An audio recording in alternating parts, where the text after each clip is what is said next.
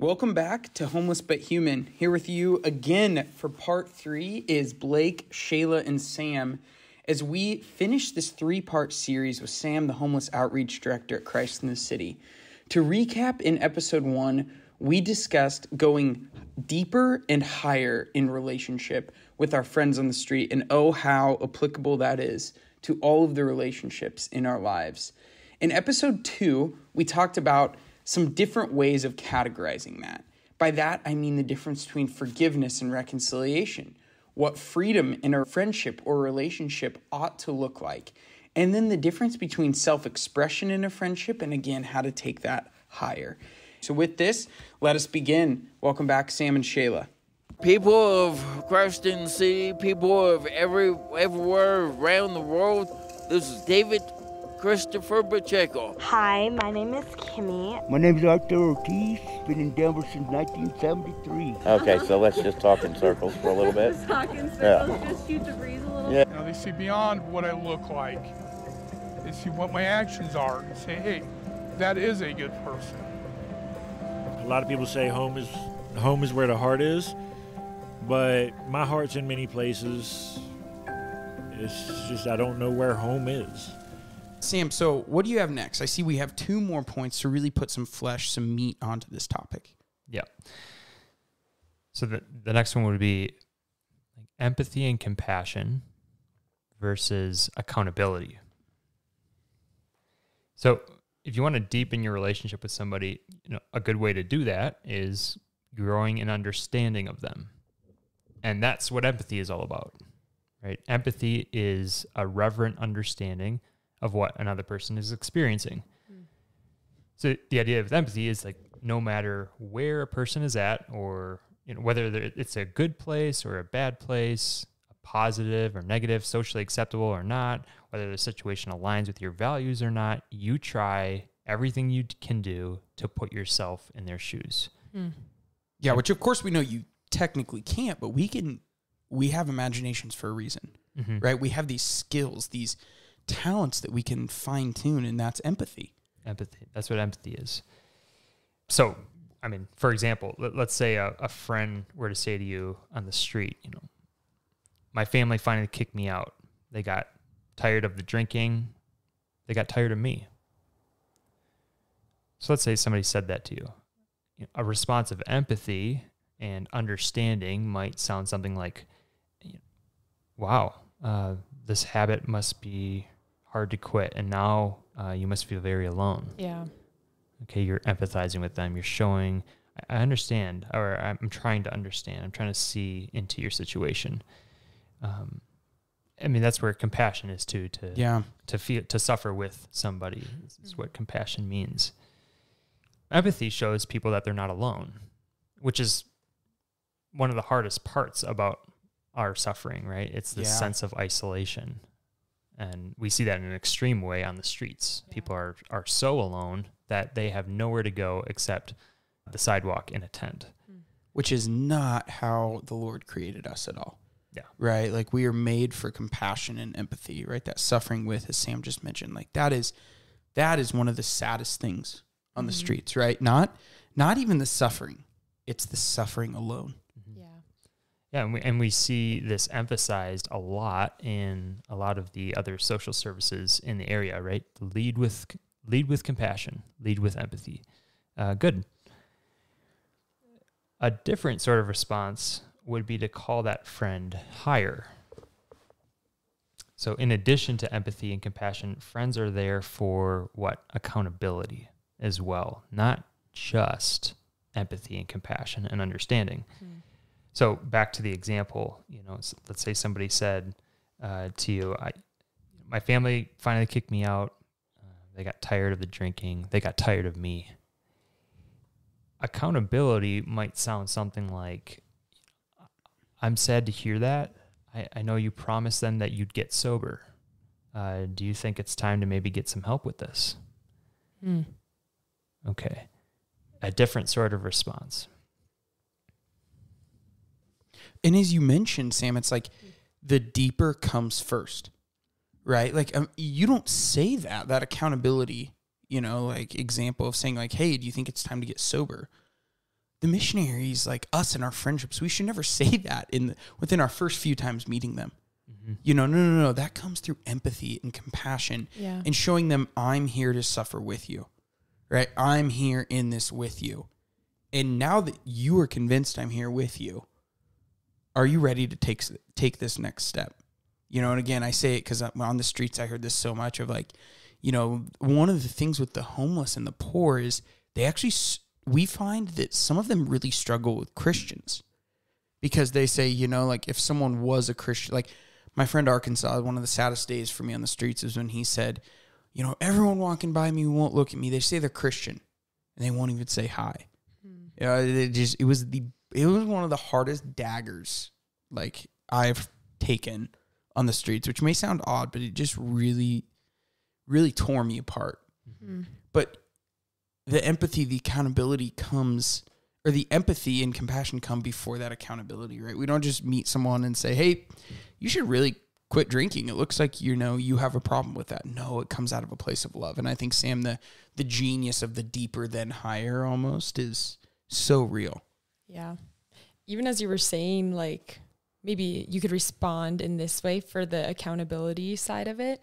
I was even feeling internally, I was like, oh, like that seems kind of hard. Like that is my blood pressure raised a little bit, just like in that conversation of that sometimes could maybe even bring a conflict, or like that could bring, it's not just necessarily like comforting someone so they can just feel comfortable, but like you empathize so that you can put yourself in their shoes so that you might know how to like call them higher or like hold them accountable too. Yeah, I think what prevents us so often from going to accountability and why we flock to empathy and understanding is we fear conflict.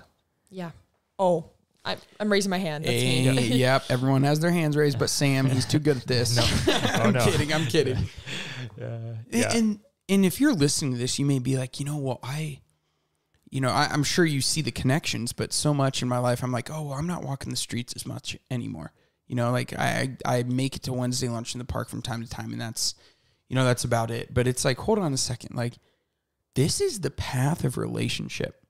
What a gift the poor are to us to show us the basics of relationship in a way, right? With all the walls ripped down, no mask to hide behind. It's like, this is friendship. Right? This is relationship. It's like, have I been empathic and compassionate?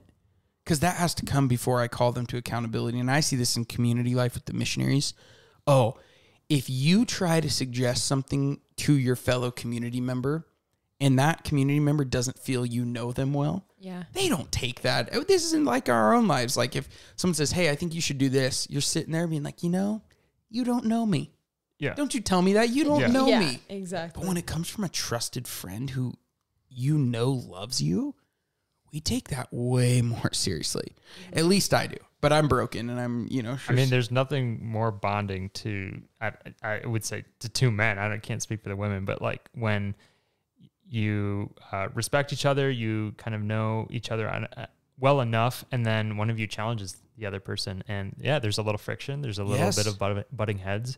But you come out of it and there's just so much more respect and so much more, you're just on the same page. You feel like you're more of a team.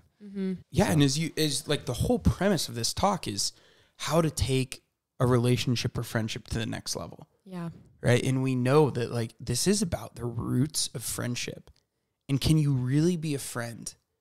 Right. If after going deeper, right. Emphasis on this, if after going deeper, you just let your friends sit there because you're afraid of conflict, you know? And the missionaries have to ask themselves this on the streets. Like, am I willing to put conflict in front of me with this friend because I care that much about them? Yeah. Like I'm willing to risk their happy emotions with me, you know, or a negative and that is not easy. Right? We are not saying this is easy. And I know Sam relays that time and time again to the missionaries. No, this is the work of the kingdom of God. Yeah. Right. Yeah. And I don't think we have to be involved in street ministry with the homeless to necessarily be facing this. I think of any friend or family member where we're kind of in this mode of just listening and hearing people's stories and how maybe their decisions are causing havoc in their life. And we just kind of listen with a listening ear, and which is really good. But there just comes a certain point where I think love demands accountability. Yeah. And I can think of a lot of examples with that. Let's say a friend is struggling with some sin, and there's a lot of understanding and a lot of room for support. But at a certain point, I think what they need from you is not more compassion, but accountability. Yeah. You say, hey, we've talked about this a number of times. Like, you've asked me to listen and keep you accountable, and now, like, I am. Yeah. Maybe it's time that you should do this, and kind of challenge. Or maybe it's a family member who continually complains about another family member, and you've heard them out a number of times. You know that what the struggles are. You can predict it before the conversation even comes up, but you see that there's a sense of calling higher, where the person in front of you maybe needs to have a hard conversation or forgive or something like that. Yeah. That's where these distinctions come in. Is am I willing to make that pivot in the relationship?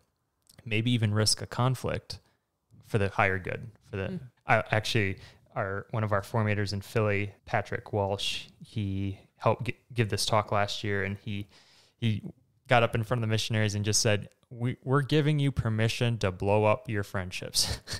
And the missionaries were taken back at first, but he said, don't be afraid to make these pivots if you discern it's the right call. We can't control people's reactions. It's not up to us to control them. It's for us to do the right thing. And that was really freeing for a lot of the missionaries. They thought, I can't disrupt the relationship. I have to be liked. I have to have another conversation with this person in the future. I have to preserve the friendship. Of course, nothing wrong with any of those, but they're kind of lies actually in relationship. So man, oh gosh, Sam, that is so wise, so wise. I remember one of my fellow missionaries at Christ in the City named Kevin. He if he heard someone complain about something, he was so empathetic. That first time, he took it in, he received it, and was just there with you. But he had his internal policy. He shared this with me once because I tried to complain about something twice or show concern about something twice. And he goes, Blake, I will not listen to that 2 times in a row because that means you did nothing about it but complain.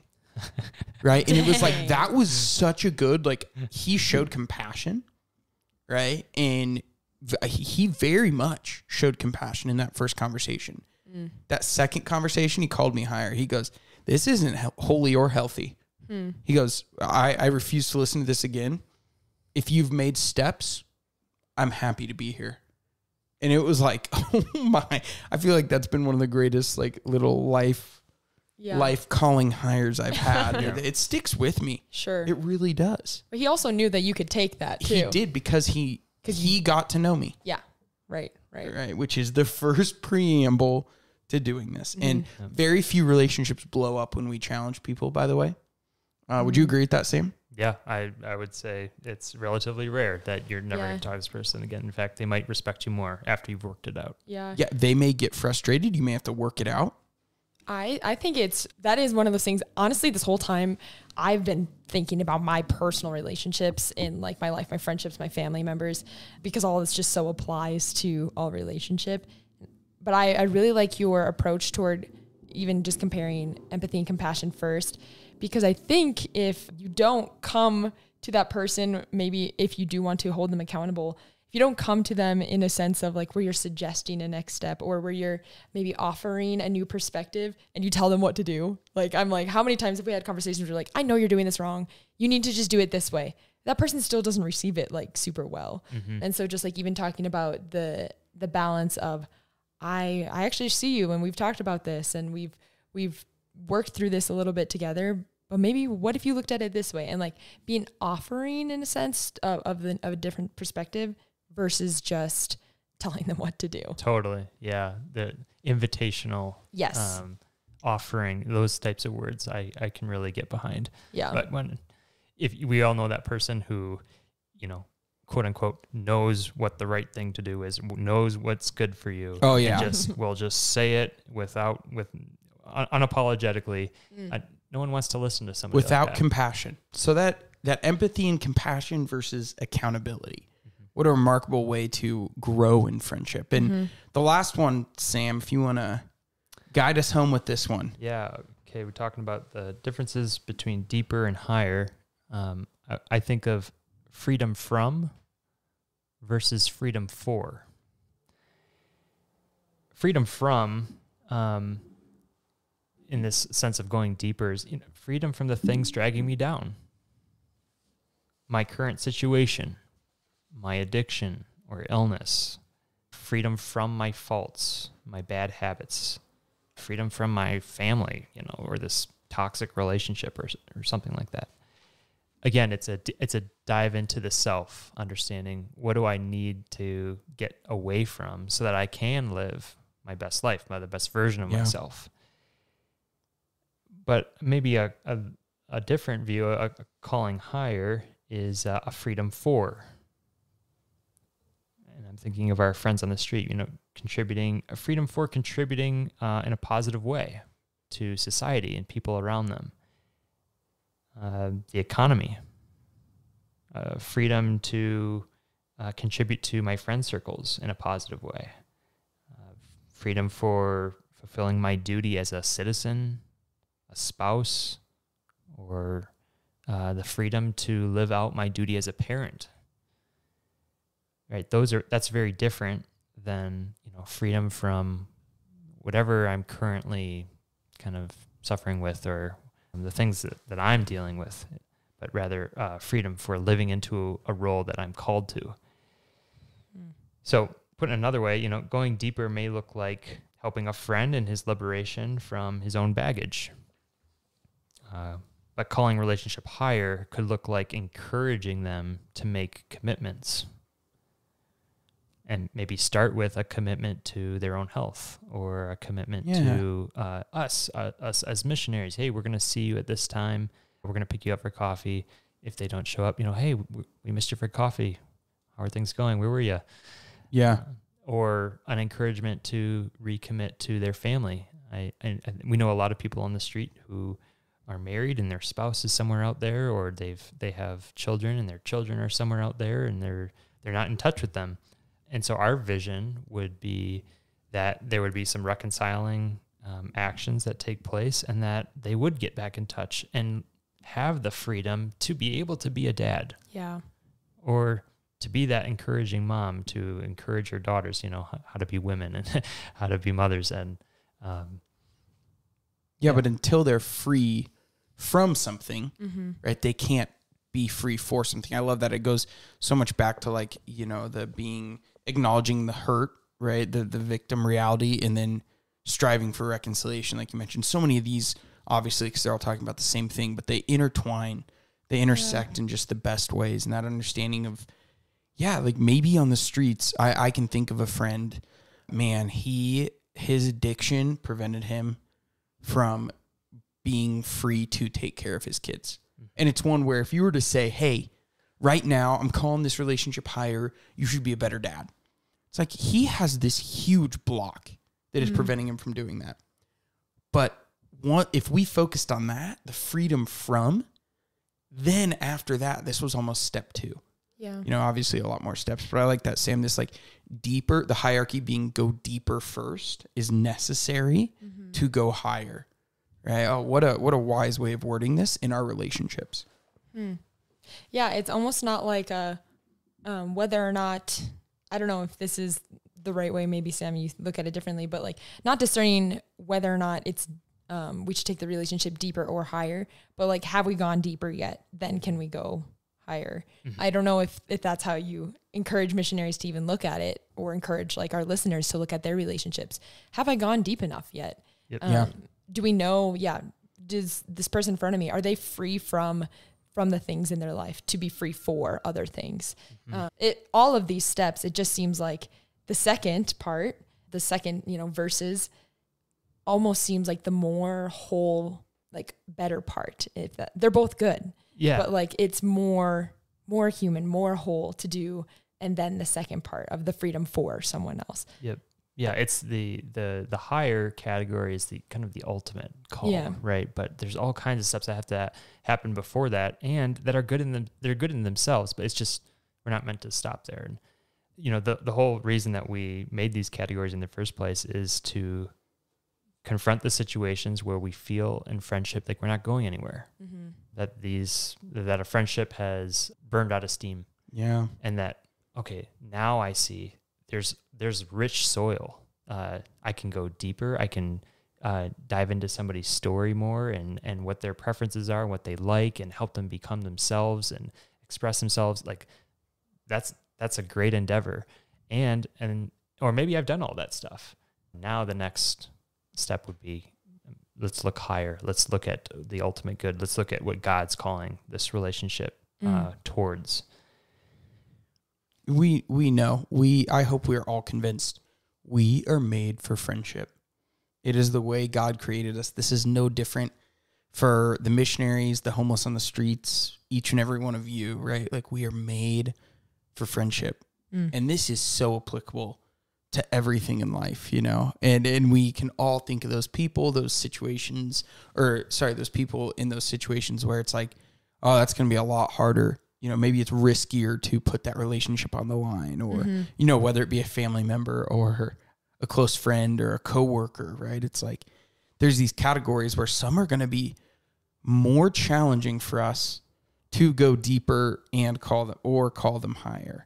And others seem easy, you know, but it's worth it. It's worth it in all of those categories. I have just one final quick question that I've been thinking about this whole podcast. And I've been trying to put myself in the perspective of the listeners too.